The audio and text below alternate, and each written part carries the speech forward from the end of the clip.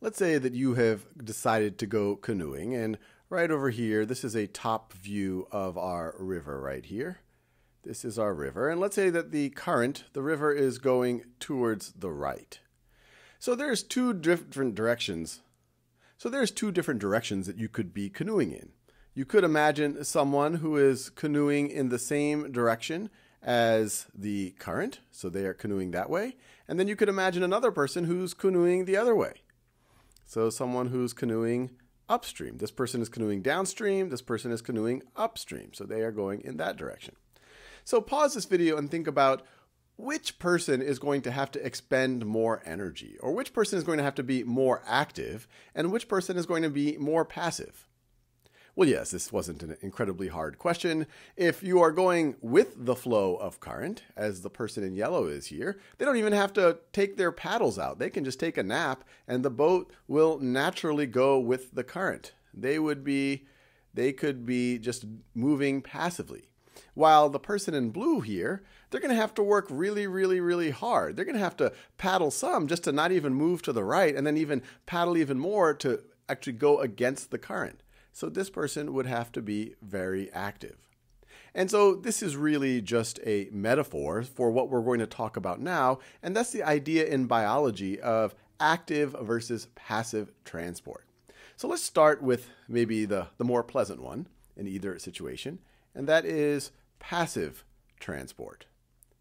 So passive transport is when something goes with the gradient. So what do I mean by that?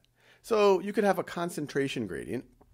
So let's say that let's say I have a tube of some kind, and let's say it's filled with water, and dissolved in that water at this end of the tube, I have a high concentration of some molecule or something right over here, while on the right-hand side I have a low concentration.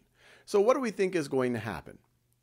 Well, these things are just going to naturally move around, and over time they're going to bounce their way so that after a little bit of time has passed, a lot of these things are just going to passively move to the right. And so at some point you might have an equal concentration, or roughly equal, throughout this entire container. And so this movement along your concentration gradient, here you're moving from high concentration to low concentration, this would be passive transport. This is a concentration gradient that we were moving along. Let me write that down. This is our concentration gradient, but you could also have an electrical gradient. So let's take a similar type of container. Maybe it's filled with water, and on the left-hand side, imagine if you have a bunch of positive particles or molecules, and on the right you have a bunch of negative particles or molecules. Well, the positive ones repel each other, so do the negative ones, but the positives attract the negative, and the negative attract the positive. And so you would think that things would naturally move down their electrical gradient. The positives want to go away from each other, and they are drawn to the negative. Similarly, the negatives want to get away from each other, and they are drawn to the positive. So whether you're talking about a concentration gradient or an electrical gradient, and sometimes you have a combination of both, an electrochemical gradient, when you're moving along with your gradient, you don't have to use any energy. That's known as passive transport. So no energy needed. It's just going to happen naturally. Now, the opposite is the notion of active transport. Active transport, and this is when you go against the gradient. So an active transport would be somehow, let's say you're in this situation right over here, somehow getting one of these particles, let me do it in that same color, somehow getting one of these particles, instead of moving to go in that direction, it will actually go against its gradient in that direction. Or another situation is, imagine if you have a positive particle right over here, instead of it naturally just going to that direction, somehow you make it go against its gradient and you make it go closer to the other positive particles. Well, this is going to require energy to do. And probably the most cited example, or the most common example that we're going to see in biology class of active transport, is what's known as a sodium-potassium pump, which we will study in detail in other videos. But let's say that this thing that I'm drawing here in white, this is a cell membrane. And I'm drawing these gaps for a reason. And what you have on the outside of the cell membrane, you have some potassium ions on the outside, but you have a lot more on the inside. So these are all potassium ions on the inside of your cell. And then, so let me just write K plus, K plus, K plus, K plus, K plus. And you'll have some sodium ions on the inside of your cell, Na plus, but you have a lot more on the outside of your cell. And in general, the outside of your cell is going to have many more positive ions than the inside. Maybe you already see where this is going. Na plus, Na plus, Na plus. I think you get the idea. Na plus, Na plus. Now, if on this membrane, let's ignore this part right over here. If I just had a channel right over here that was open only to potassium, so only potassium can go through. So only potassium can go through this channel right over here. What do you think is going to happen? Well, you would have passive transport.